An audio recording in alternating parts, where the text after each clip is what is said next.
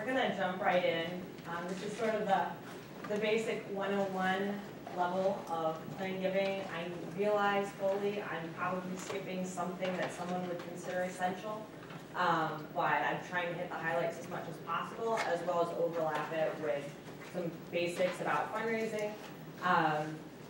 So we'll just jump right in.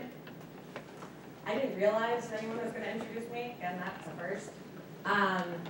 Probably one of the most important things that you probably would find interesting. I spent however many years down at the IU Lilly Family School of Philanthropy.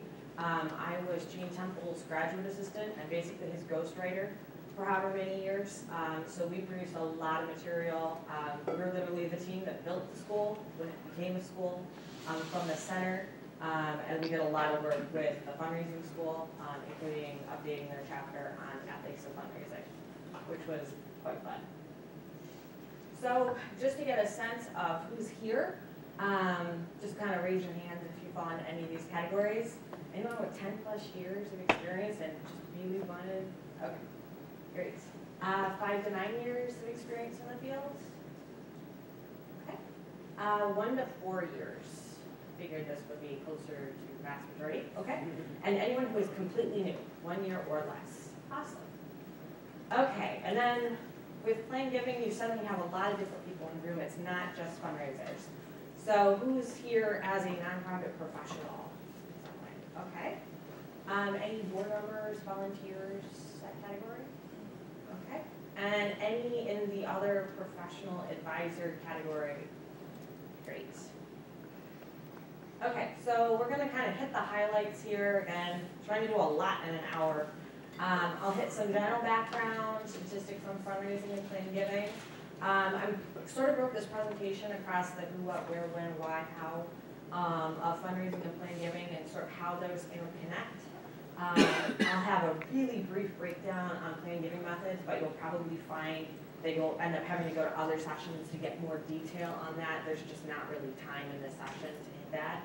And then we'll have Q&A at the end. And hopefully we can do it all in an hour. Okay, so really fast, giving in numbers. This is according to Giving USA 2017. 2018 should be coming out any day here. So giving by individuals totaled about $281 billion in 2016. And plan giving in comparison was about $30.36 billion. Plan giving tends to be probably 8 to 10% of giving in general. It fluctuates some, but it doesn't follow the economic factors. It can also spike, obviously, if you have a mega donor hit that data, it can just go through the roof. So you kind of have to realize that as you're looking at that data. Also, according to the Nonprofit Fundraising Survey, they put out different surveys at different times of the year, and they have different focuses, so not every single one will provide you with consistent data. I've had this conversation with a lady who runs it, drives me crazy, but she's wonderful. Human services and health organizations are the most likely to promote planned giving, but there are relatively comparable numbers coming in from other areas of the sector. In general, about 61% of respondents to that survey indicated that they promote planned giving in some way. Some more than others, of course. So we'll start off with the who. Who's involved in fundraising? It's much more than just your development staff, in theory. It doesn't always happen. I have this conversation with board members and staff all the time. Oh, our board president doesn't really want to do fundraising. He doesn't think it's his job. And if we do force him to do it, he says he'll leave. Well, it's real conversations, guys. It is crazy.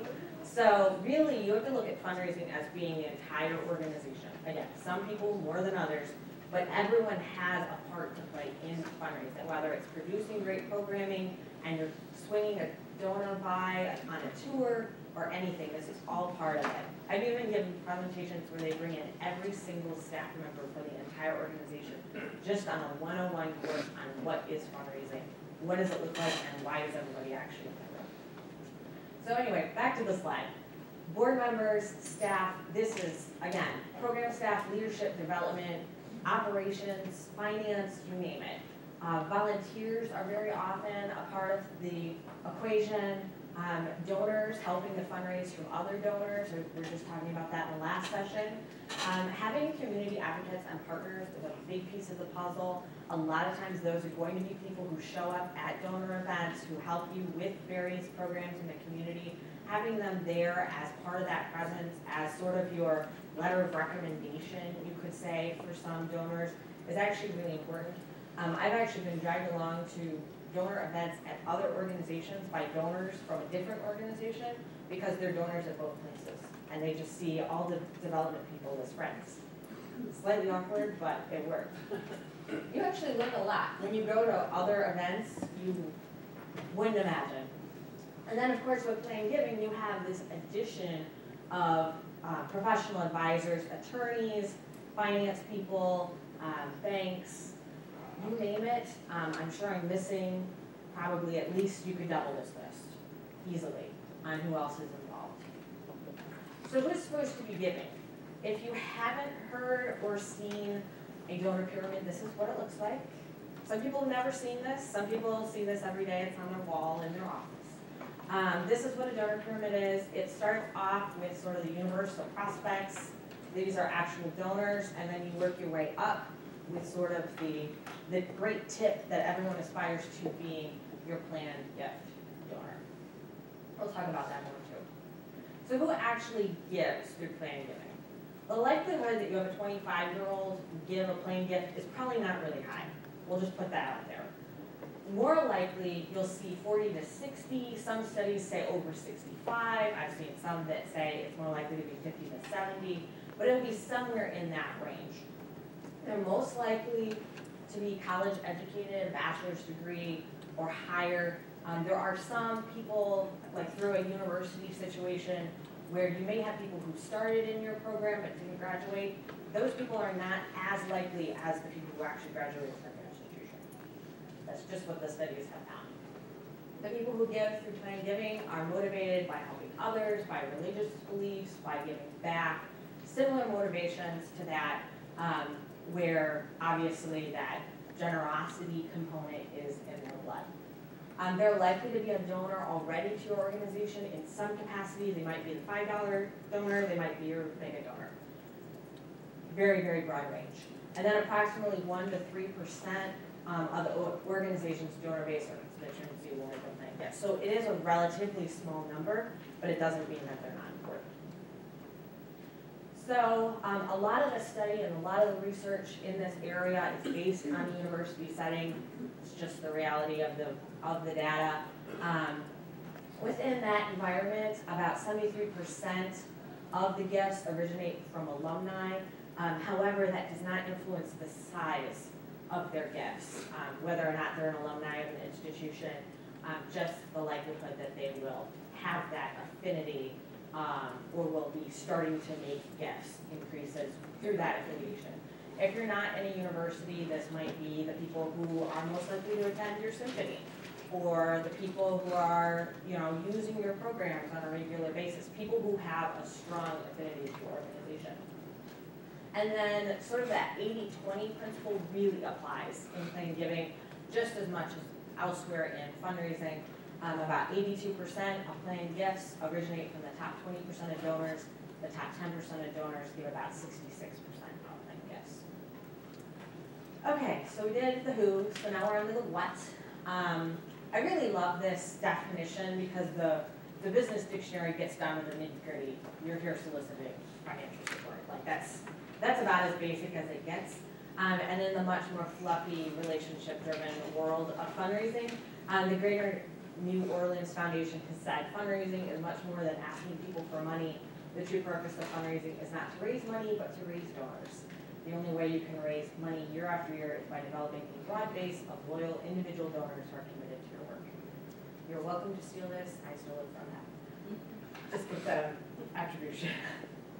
That's the professor in me coming out. Please cite your information. Okay, what type of fundraising initiative are you pursuing? This is a really huge question that influences everything you do and how you respond. You need to identify what the purpose is, what the big broad Concept is operations, of course, are ongoing, programmatic is ongoing. If you're doing campaign work, that should not be ongoing, ever. If you're in an institution where someone thinks that's kosher, it's not. It leads to a big issue called campaign fatigue, where basically donors are being approached constantly for these really, really, really, really big gifts. And there is supposed to be sort of lag time between those campaigns, so you do have time to catch up on operational and programmatic support, and also to give you the chance to evaluate what happened, how did it go, where can we improve. Otherwise, I've also heard of a lot of staff moving from organization to organization to organization and being caught in campaigns at every single one of them, which leads to fatigue of staff. And so everyone leaves the field. So it's an important part of not only your strategic look at what you're doing, but also your recruiting and retention of staff, which is another presentation, another publication I just put out, but it's an important piece of the puzzle. So really the campaign, back to the slide, that's intended for endowment funding or capital projects. So what is plan giving? These are gifts that have some form of legal contract. Use contract loosely if you're a lawyer, think of that loosely.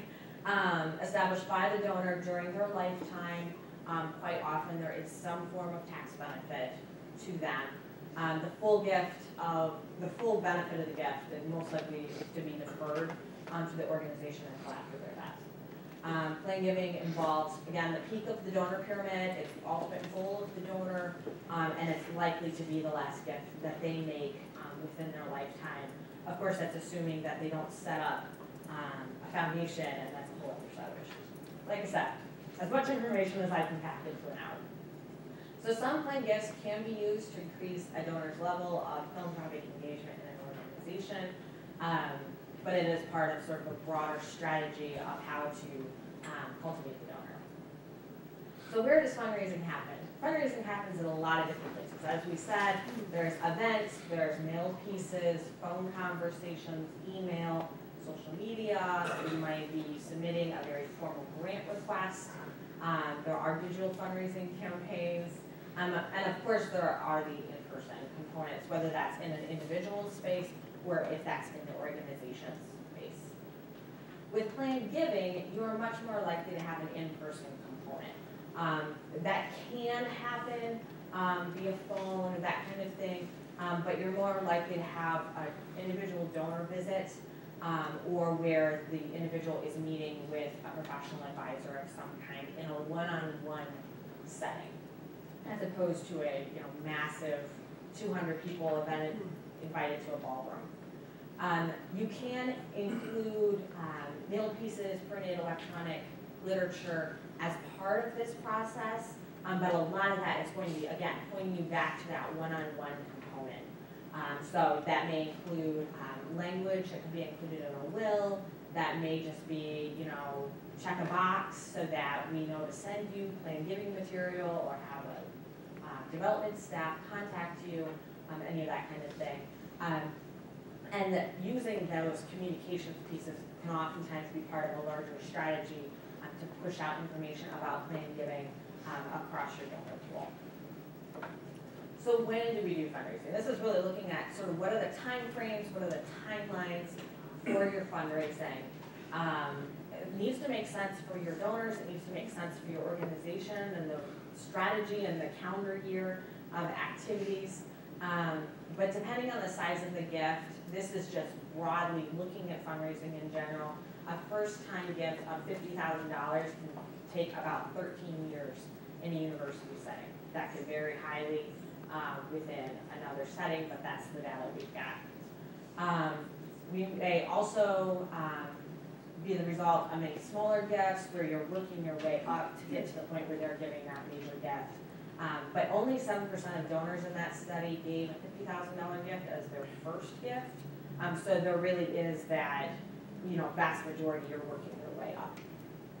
Depending on the initiatives, the timeframes are very different. Short-term projects obviously are more likely you'll be focusing on smaller gifts.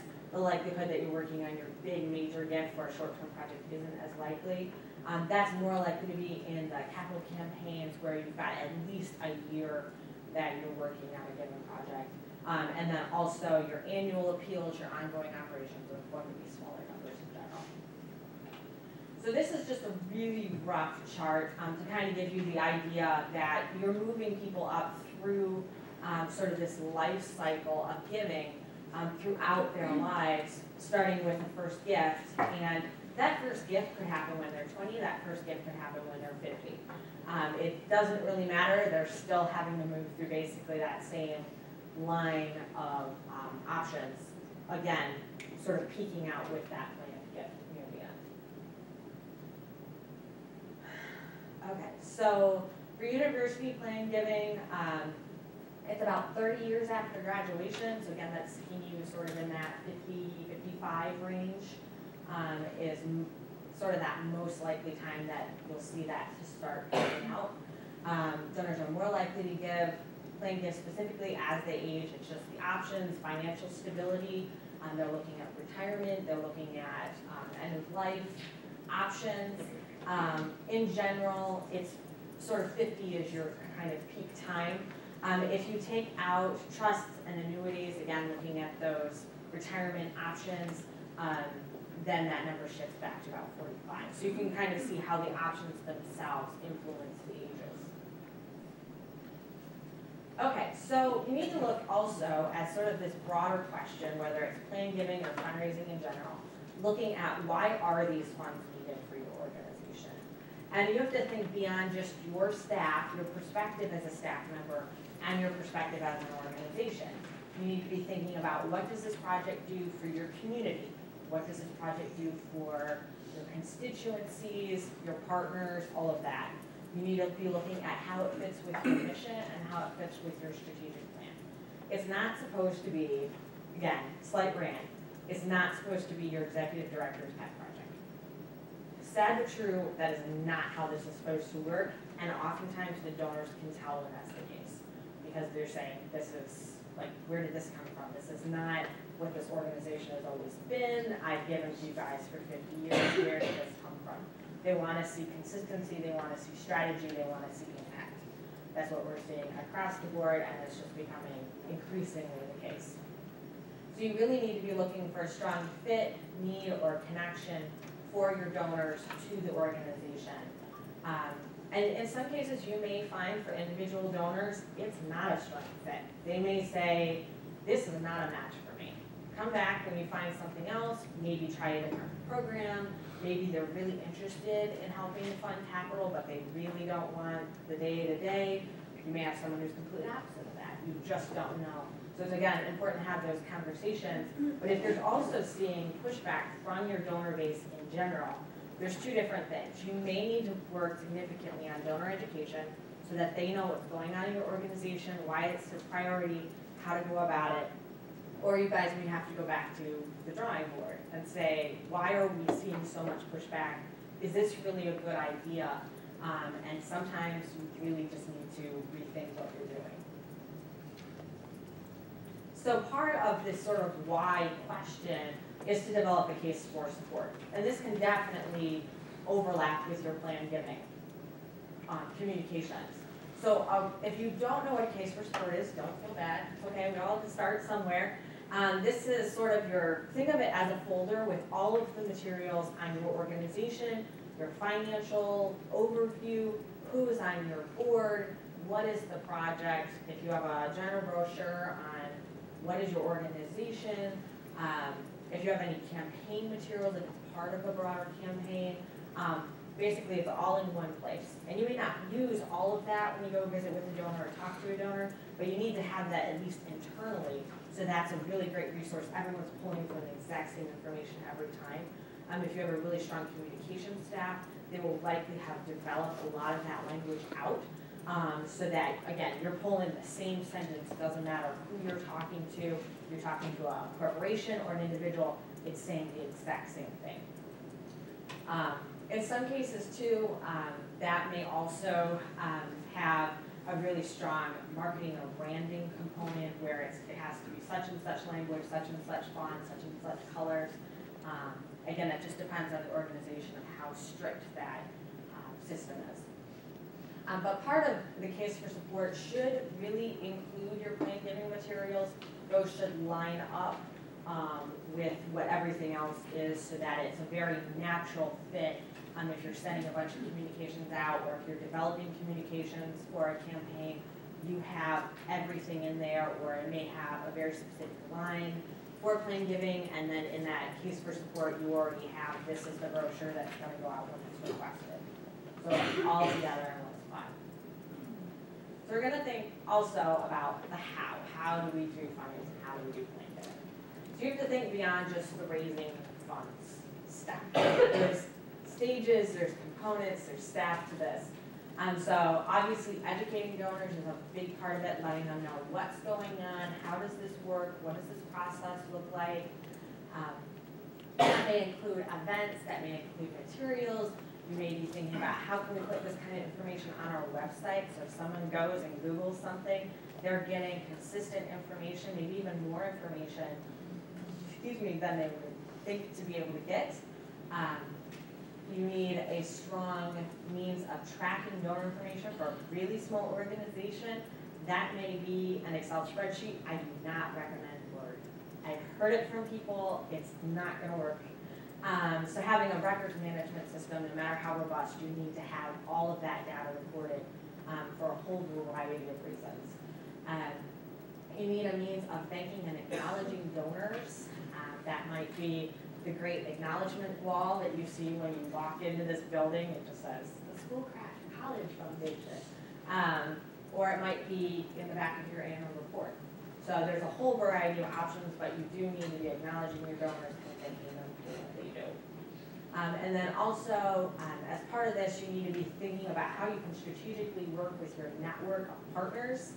This is even beyond your donors. This might be, talking to other organizations in your community, finding out what they're doing, if there are partnership opportunities, and then also linking in with other groups that are doing plan giving so you can learn more about it in general, which is the small pitch for the plan giving campaign.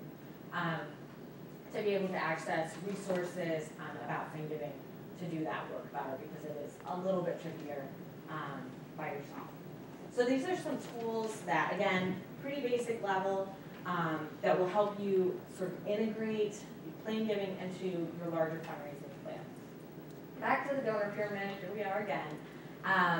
This is a really great way of sort of determining where your donors are on their lifelong journey of giving.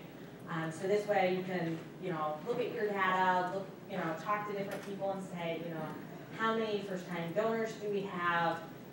Is such and such donor really, are they ready? Are they really stuck in sort of their renewed annual? Is this really a good time, or do we need to be strategically thinking about moving them up because they should really be plan givers, but we're not quite there yet?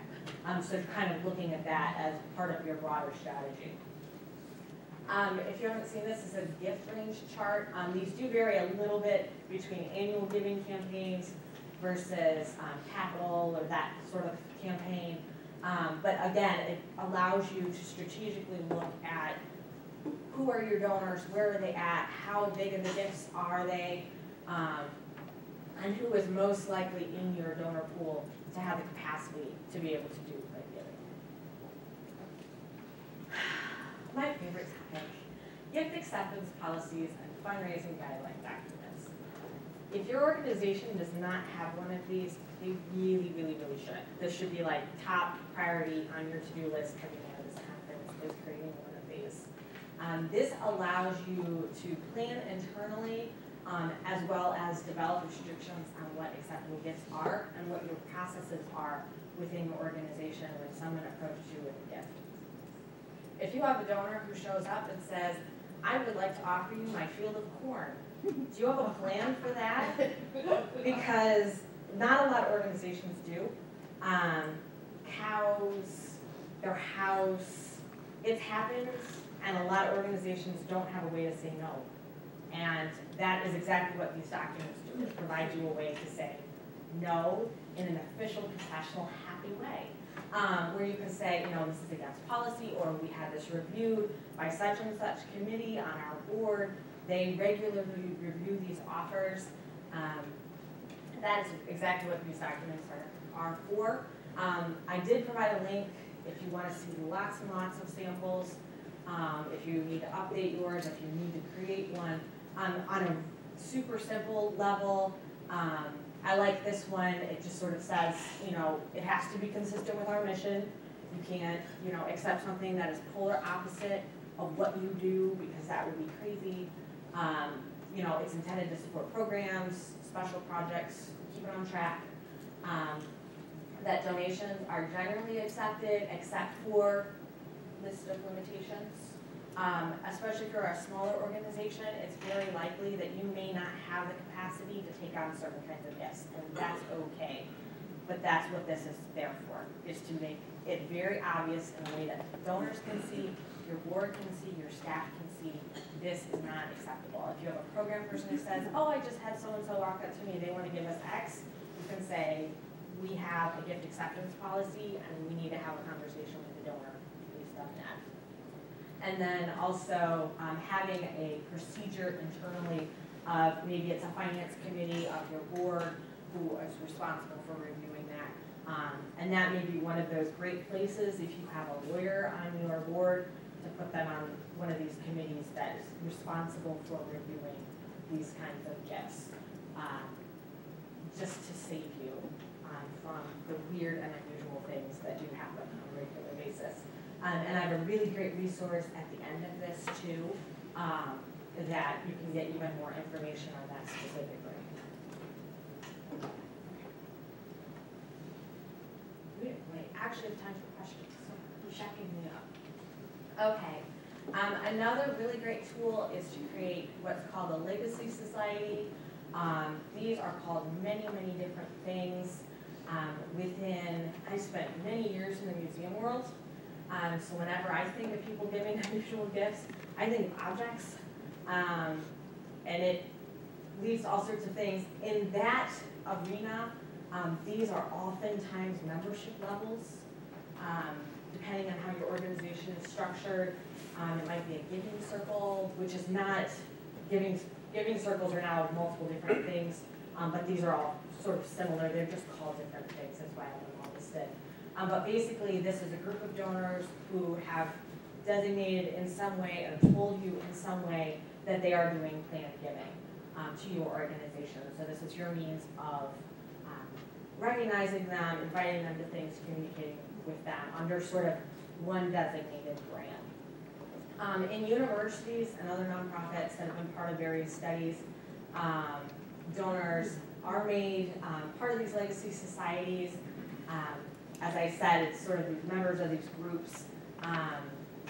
They oftentimes give larger paying gifts than non-members, sort of back to what they were talking about this morning, giving that recognition, having an ability for you to go back to them and say, thank you so much. Have you thought of giving another gift or a bigger gift or a different type of gift?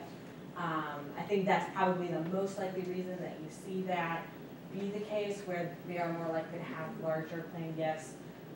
Some groups have an opt-in system, some groups have an opt-out system of whether or not donors are included in that. Basically, it helps create a sense of community and a greater affiliation with the organization. And for you as an internal staff member, it gives you a means of really developing a greater strategy around how you incorporate planned giving and those donors into your larger development strategy, as well as into your larger communications and marketing strategy.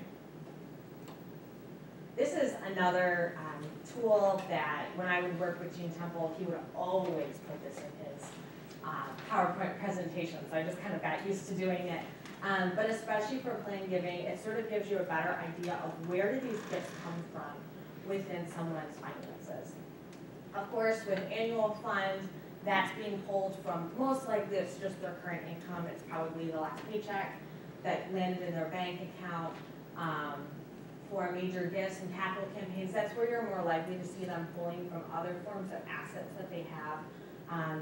You know, maybe someone has that capacity in their bi-weekly paycheck, but most people don't. It's really going to be coming from assets. And then, of course, the plan given is coming from that estate planning, looking at sort of their larger financial portfolio. So how does plan giving fit into fundraising? This is sort of the big question we've been looking at. Plan gifts are common for endowments and campaigns. It's not as likely to be for operational support unless they're saying, we really, really want this to go toward an unrestricted endowment or something like that. Plan gifts require a fundraising approach with a particularly strong investment policy, a legal structure which may involve documentation, processes, or someone who reviews that with a legal background.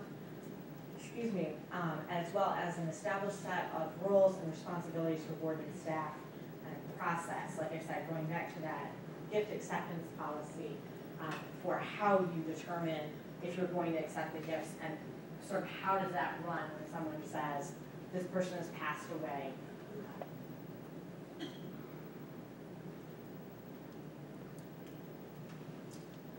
Okay. So this is sort of the big asterisk in this entire presentation. You may not actually be ready for plan giving, and that's okay. Not all organizations are, as we saw from the statistics earlier.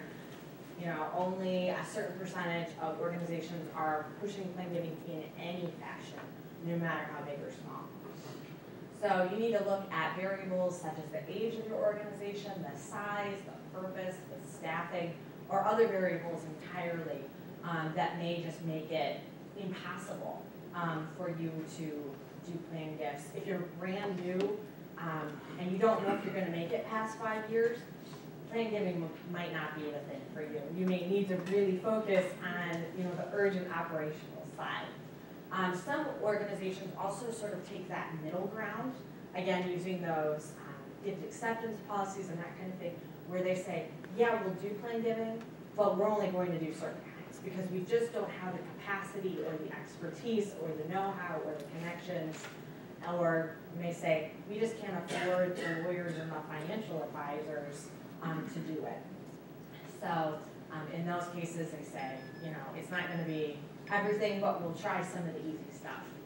And again, going to that gift acceptance policies, I've seen a lot, for instance, that just say, we're open to almost everything except real estate. Because I have hilarious stories. When I was done at IU, there was a guy who was solely responsible for traveling the country and working on planned gifts that were real estate. And he had amazing stories traveling to, I think my favorite was the one where it was a nudist colony and someone wanted to donate their home at the nudist colony, and they had to figure out, what do we do? Is this possible? Is this reasonable? Not ideal. Not ideal. This is why we have restrictions, because those can save you in so many cases. So again, this is really, really broad. We're not getting down to any level of technical detail. In terms of plan giving, there are 3 broad categories of asset types. There are non-probate transfer vehicles. This is a really huge term. Transfer on death deeds that can be directed to a nonprofit without involving a probate process. If you've ever opened a bank account, a retirement account, anything like that, you'll get near the end and it will say, please designate who your beneficiaries will be. It could be your spouse, it could be your child, it could be your neighbor, whatever. There's a beneficiary listed. When you pass away, that money automatically, no matter what is in your will go to that person. So if that person has predeceased you, then there's a secondary beneficiary that that's. It's all pre-designated. It will not appear in court. It doesn't matter if that's what you even want it to still be. If you died before changing it or didn't realize you needed to change it, too bad. It happens way more often than you think, but that is what that category is. There's also non-cash assets. These are life insurance policies, retirement accounts, property, other security. This is going to be your cow and corn category. is in there. And then real property is primarily gifts of land, building, machinery. These are the things that you're more likely to have a mortgage on or a loan. So they might be encumbered, they might be non-encumbered. You may have partial ownership in them. That's what that category is. In terms of plan giving types, again, super broad version. A charitable bequest uses a will, trust, or estate plan of some kind to designate a charitable gift. It may be in the form of a monetary amount, a percentage, or a remainder left over from the estate. There's also charitable gift annuities. These involve an agreement between the donor and nonprofit. So this does not involve your will. This is in exchange for a donor's relatively large gift, and the nonprofit pays the donor a set annual income over time and then retains the leftover amount after their death. And then finally, there's the charitable remainder trust, huge category. A trust is given to the nonprofit that pays out an annual amount to the trustees, with the nonprofit keeping the leftover amount. There's also remainder annuities, which have annual payouts. Remainder unit trusts have a payout of a percentage of the remaining funds, and then the lead trusts, the nonprofit receives the annual payout from the fund, with the beneficiaries receiving the remaining amount. Again, super broad definitions just for your reference. If you're looking for a much more nitty-gritty on any of these topics, that's what the other sessions are for. But this is, again, just so you kind of have that background when you're hearing these terms, when you're looking at this, that's sort of what they mean by all these things. And then I like this chart. This came from the plan giving study that came out in 2016 from IU, where they did this huge study that involved 5 universities, all their data. And they combined it all together and said, this is actually the types of plan gifts that are represented in these university settings. The vast majority were bequests, second followed by charitable gift annuities, a variety of trusts. As you can see, there's the tiny 2% of the charitable lead annuities and unit trusts in there, as well as life insurance, individual retirement accounts, that kind of thing. The only information that's not really in here quite as much, at least in a lot of these studies, from CMF, we get a lot of questions about donor advised funds, and they do not show up in these studies. That's something I've been looking for, but that's sort of another conversation, another topic for another day. But you are starting to see that more and more as part of a broader philanthropic set of options.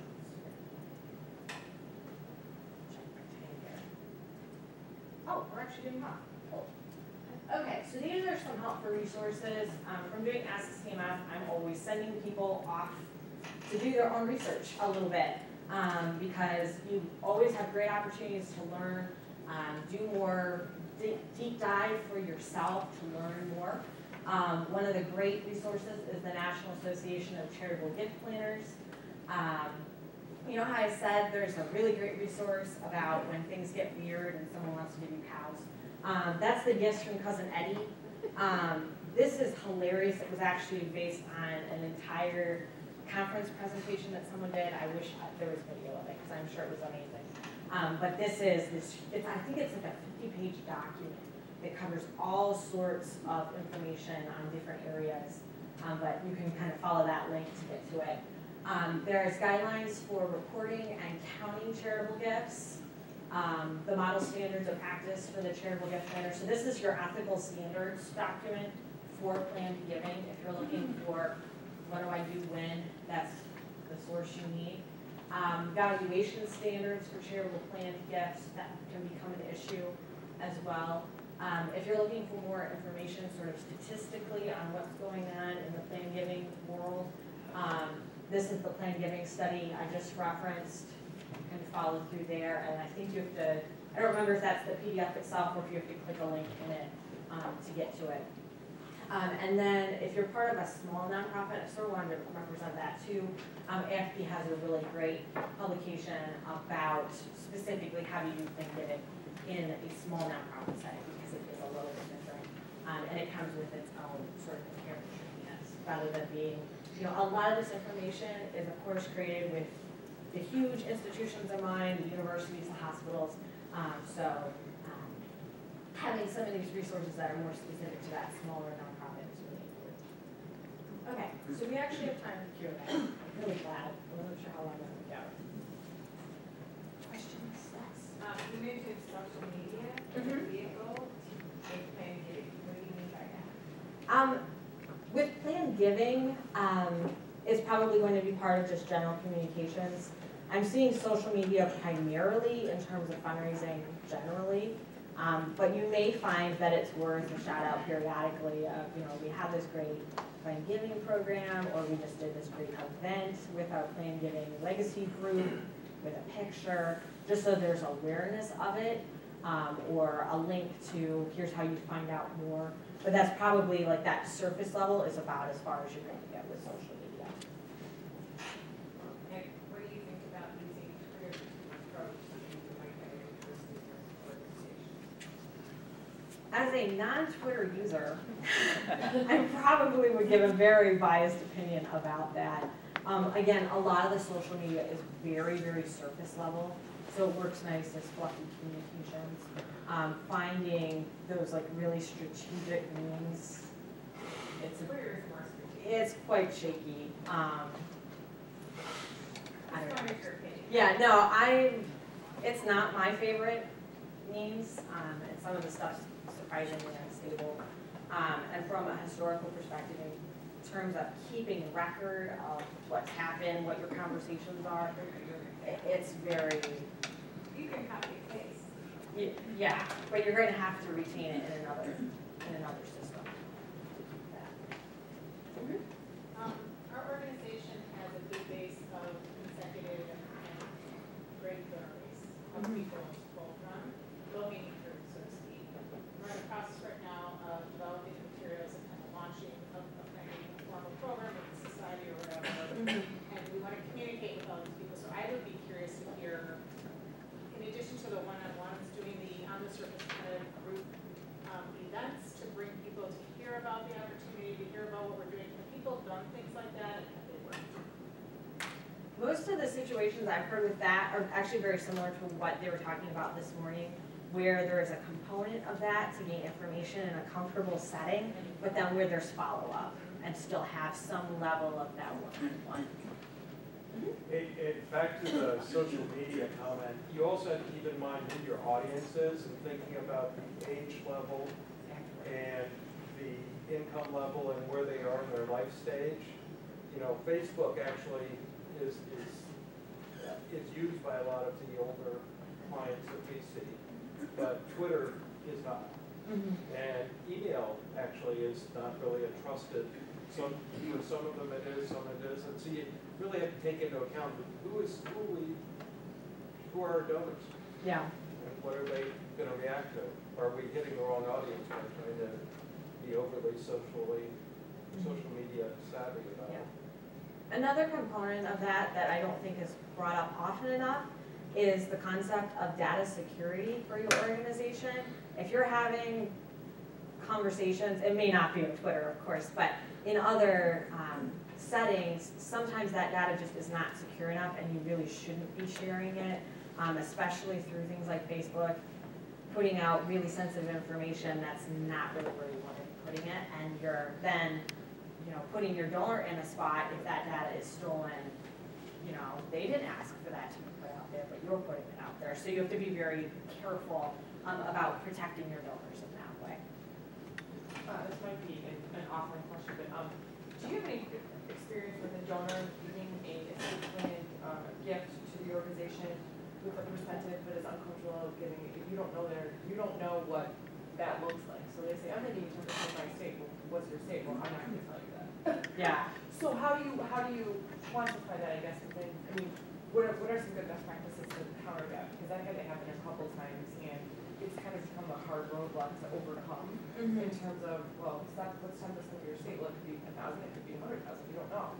Yeah. And you might have an idea of their capacity because of the work that you've done with them. But a lot of times there are people have assets that you don't know about and that aren't completely. Yeah. Yeah. Well, and a lot of donors, you know, that's for their own safety, and they are going to hide that as much as possible. There are some ways to research and dig around and ask people and that kind of thing, but some of that information is just going to be private, and you just have to do the best you can to do research while realizing you may not know. And there's also the possibility that, you know, something will happen with the estate and certain things will get tugged around, and even if they told you that number is not going to be right anyway. So sometimes that's even why they're saying things in sort of broad terms. Do you ever ask them for a range though, like just to say, you know, can you just give me some type of an idea, just so we have an idea of like what the legacy gift is going to be once you do pass away, so that we know. I mean, if we're talking just, I guess in terms of difference of 1,000 and 100,000, there's a huge, you know, there's a life-changing impact in that range. So curious just how, in your experience, you kind of overcome that you know, resistance to say. Depending on where your area is, what your area in the field is, I've talked to other people who are kind of in similar organizations, get a sense of that, because they may have a better sense of what the donor pool is in their area. Personally, as a donor, if someone asked me that question, I probably won't have to. Okay. So, you know, you just really have to know, is there a reason why they're saying that? Are they, if they're very open, that might be a perfectly fine question. If they're very protective of their situation. I know in Indy we had a couple donors that were incredibly protective, even down to the point they didn't want people to know where they lived because they had received threats and things. So, you know, you really have to be careful. But yeah, one of the things I found in this field specifically is talk to your colleagues. They're a great asset, and they have probably the best sense of what's going on in your area, what's kosher, what's not, as well as other resources that are available on really, really specific topics like that. I was just going to do a follow-up because you had mentioned, like, what do you do in terms of setting your goals? And again, this is something that I'm working on right now too. And from what I understand, I mean, when you're working with your board or whoever on goals for Thanksgiving, it's more about the number of new pledges, you know, that you get in rather than a number. Because most people aren't going to tell you a number or a percentage. It's just getting, you know, having your letter of intent that they turn back, you know, my goals have 30 days by the end of the year. Like, that's more of the goal. And like you said, even if they do tell you 100,000, that can change. So it doesn't really mean anything. And a lot of other places, because I've asked recently, they'll put somebody in their society, even if they told them verbally or on an email, I plan to do this, even if they don't have anything in writing, which is interesting. And the other thing was that there's no levels given for a society. If somebody says, I'm going to do something here in the society, which also makes it easier. There are some groups too that use sort of a rolling number where they'll say, on average, our Thanksgiving people gave X amount over the course of 5 years, and they use that as sort of a rolling average to help at least plan on some level.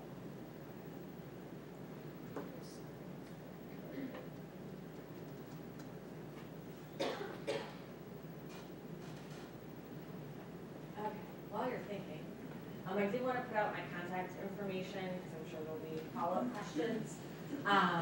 Feel free to contact me for any of these means. I also put out my business card as well. Again, as I was mentioning to some people, my contact information at the bottom of the roster is not right at all. So I wanted to make sure that you guys had access to that too for follow-up.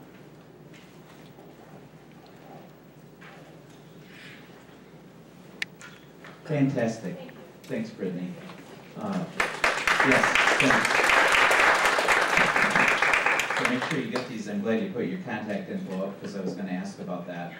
I guess you could always call the contact CMF and they can be indirectly that way as well. So I want to thank my good friend Matt Friedman, who unfortunately couldn't be here. He had a last-minute conflict, but Tanner Friedman is a great supporter and sponsor, strategic communications of this event, as well as a lot of the media that we do. If you look at our spot on the radio for May for Leave a Legacy and Plan Giving, the proclamation from the governor, all that, Matt helps us with these things. So if you have any media needs, I'd encourage you to reach out to Matt. And even though he's not here today, I want to express our appreciation for his support. We have a little gift for you, Brittany. hopefully it's something that you'll like. And I want to say a big thank you to you. It was great to get acquainted. It's nice to have somebody in our local market that is a great resource like you are. So I would encourage all of you to follow up with questions. You have her contact info, and the slides that you used today are actually out on the website, so you can get them there and print them if you want to refer back to them. So thanks to all of you for being here. Hopefully you're enjoying the day. The next session starts at 11. And so hopefully you have a roster of where you're going. I think Dr. Russell James will be in this location, but take a look, and if you have a minute to use the restroom or grab a beverage before the next session starts. Thank you. Morning, and glad that you are still with us. I want to thank Henry Ford Village for being our sponsor for this session, and especially Teresa Port. Is Teresa with us right now? Hello. Hi Teresa, thank you very much, and to being our sponsor. Very excited to introduce our speaker today. This is Russell James, who is JD, PhD, and CFP. Has lots and lots of great credentials, has a YouTube channel, has books available on Amazon, and in his spare time, he is a professor in the Department of Personal Financial Planning at Texas Tech University. He directs the on-campus and online graduate program in charitable financial planning. And he is in demand throughout the United States, and even into Alaska. He's going there next week to talk about plan giving. We are very fortunate to have him with us today, so I'm going to turn it over to him to maximize his time with us. Thank you, Dr. Russell, Dr. James. Thanks so much. Well, I'm looking forward to sharing some results from research and some very practical results as well. And as a